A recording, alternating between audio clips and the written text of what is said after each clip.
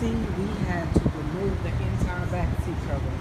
These aren't as sturdy. We kind of had to rig these up. But the whole entire back seat cover had to be removed to get them on there. Now, as you can see, after I paid the mechanic, he's removed the back seat covers. These don't fit because the Toyotas do not have removable headrests.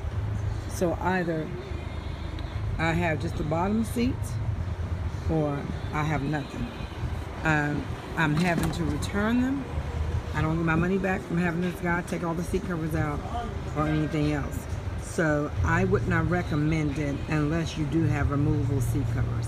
The product itself is not that bad. It's actually pretty, it's thin, but it'll do the job because I'm driving for Uber and they've stained the seats.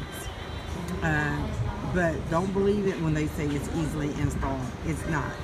That's why I had, and you can see even on the back here, once they're over, it doesn't fit all the cover.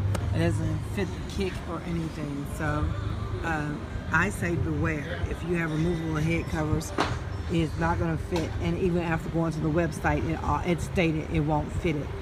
Although when we order on Amazon, I put the type in and it stated it would. Also, last thing, you see this right here? This is not removable. The body mechanic stated do not remove this because it's going to really mess up everything. It also covers the seat belt. So, I mean, the product itself is really a horrible product as far as I'm concerned. It should have had slits or something for the seat belt covers. I don't recommend it.